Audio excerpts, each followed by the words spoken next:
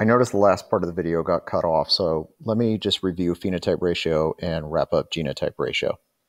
Remember that phenotypes are the outside appearance.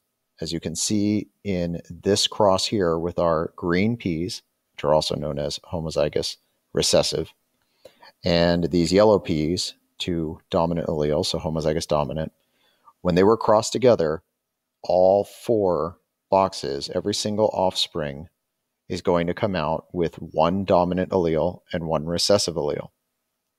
Phenotype ratio looks at the outside appearance. So on the outside, these 25% are going to be yellow. These 25% are going to be yellow. These 25% are going to be yellow. And these 25% are going to be yellow. So that gives us a 4:0 ratio. A little trick is that these two numbers should always add up to 4. So that's phenotype ratio for this particular cross. Other ones, it might be 2:2, or it might be 3:1. Let's take a look at genotype ratio.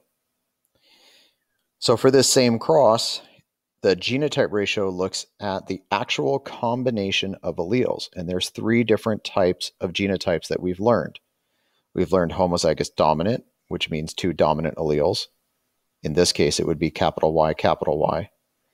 We've learned heterozygous, which is 1 dominant allele and 1 recessive allele. In this case, capital Y, lowercase y.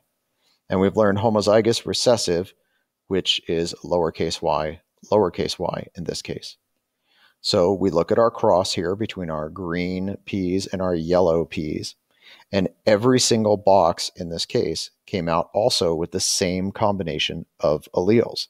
They're all heterozygous. They all have 1 dominant and 1 recessive allele.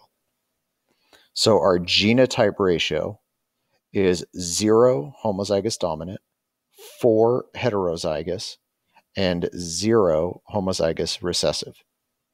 Again, these numbers should always equal 4.